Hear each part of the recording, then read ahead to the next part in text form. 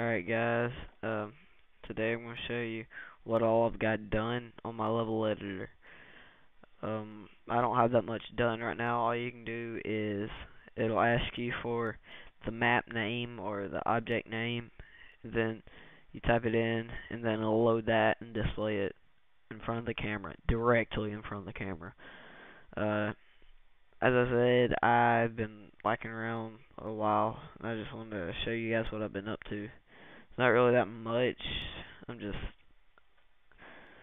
But here we go.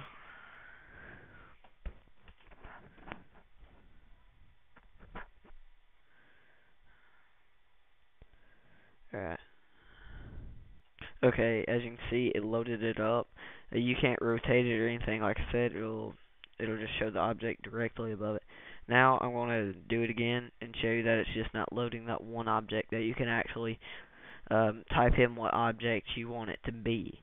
Alright, see, typing in skybox2.x, which is a DirectX file. This also supports many other file types. As you can see, once again, it'll take and it won't rotate at all. Camera movement is just the camera still. Alright, there you go. There you have it.